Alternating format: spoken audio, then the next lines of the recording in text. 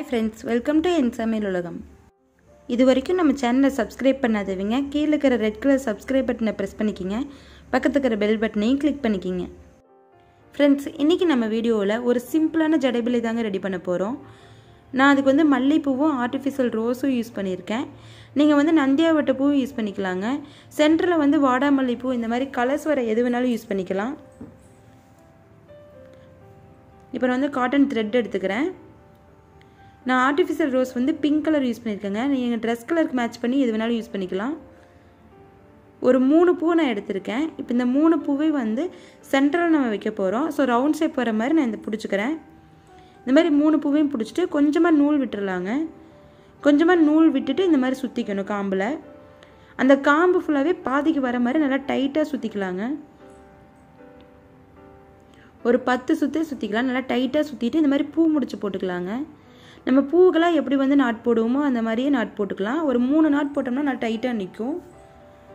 இப்போ நான் ஒரு 3 முடிச்சு போட்டிருக்கேன். இப்போ அந்த சின்ன நூலை வந்து நம்ம கட் பண்ணி விட்டுக்கலாங்க. இப்போ நமக்கு வந்து நடுவில் சென்டரில் கிடச்சிருச்சு. கொஞ்சம் ரவுண்ட் ஷேப்பாக நமக்கு கிடச்சிருக்குங்க. நம்ம இதுக்கு பதிலாக வந்து ஒரு 5 பூ கூட வைக்கலாம் நம்ம ரோஸு. நான் இன்றைக்கி வந்து 3 யூஸ் பண்ணியிருக்கேன். இப்போ இந்த பூவை வந்து லெஃப்ட்டில் பிடிச்சிக்கணும். த்ரெட்டு வந்து நமக்கு வந்து ரைட் சைடு வரணுங்க. இந்த மாதிரி பிடிச்சிட்டு மல்லிகைப்பூ வந்து ஒரு பூ வைக்கிறேன். அந்த ரோஸுக்கு மேலே வந்து பூ தெரியணும். அந்த மாதிரி வச்சுக்கணும். அதோட காம்பில் வந்து நம்ம சுற்ற போகிறோங்க. ஒரு 3 சுற்று ஃபஸ்ட்டு பூக்கு சுற்றிக்கலாம். இப்போ அடுத்தது வந்து பக்கத்துலேயே இன்னொரு பூ வைக்கிறோம். அந்த ரோஸுக்கு மேலே வர மாதிரி பூ வந்து கொஞ்சம் தள்ளி வச்சுக்கலாங்க. ஒரு 2 சுற்று சுற்றிக்கலாம். இதே மாதிரியே நூல் வந்து நமக்கு ரைட் சைடு இருக்கணும். நம்ம வந்து லெஃப்ட் சைடில் வந்து அந்த மாதிரி வர மாதிரி சுற்றுற பூ மேலே வர மாதிரி இப்படியே வந்து நம்ம ரோல் பண்ணி ஃபுல்லாகவே சுற்றிக்கலாங்க.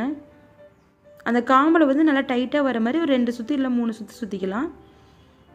பூ வந்து நல்லா நெருக்கி வச்சுட்டே வரணும், கேப் இல்லாமல்.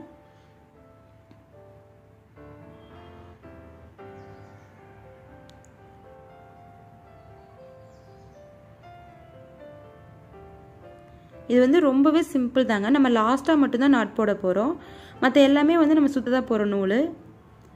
நான் இதுக்கு வந்து ஒரு 7 பூ யூஸ் பண்ணியிருக்கேன். நீங்கள் 5 கூட யூஸ் பண்ணிக்கலாம், கொஞ்சம் அட்ஜஸ்ட் பண்ணி. இப்போ லாஸ்ட் பூ வச்சு சுற்றியாச்சு. இதில் பார்த்திங்கன்னா நான் ஒரு 7 பூ யூஸ் பண்ணியிருக்கேங்க. கொஞ்சம் அட்ஜஸ்ட் பண்ணி விட்டுறலாம். அந்த ரோஸ்க்கு கொஞ்சம் மேலே வர மாதிரி பூ வைக்கணும், மல்லிகைப்பூ.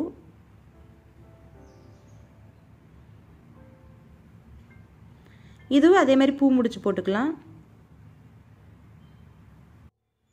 இப்போ நம்ம ஒரு 2 நாட் போட்டாச்சு. கட் பண்ணி விட்டுடலாம் நூலை. நம்ம ரொம்ப ஈஸியாக ஜடைபிள்ளை வந்து ரெடி பண்ணிட்டோங்க. இது வந்து ஒன்றே மட்டும் சிம்பிளாக வச்சா கூட ரொம்ப அழகாக இருக்கும். இது வந்து ஒரு 10 பூ வந்து நம்ம கோர்த்தோம்னா இன்னும் ரொம்ப டிஃப்ரெண்ட்டாக இருக்குங்க மல்லிகைப்பூ. இந்த பின்னாடி காம்புக்கெல்லாம் வந்து க்ரீன் கலர் டேப்பும் சுற்றிக்கலாம். அப்போ இன்னும் நல்லா ஸ்ட்ராங்காக இருக்கும். பின்னாடி பார்க்க அழகாக இருக்கும், நூல் தெரியாது.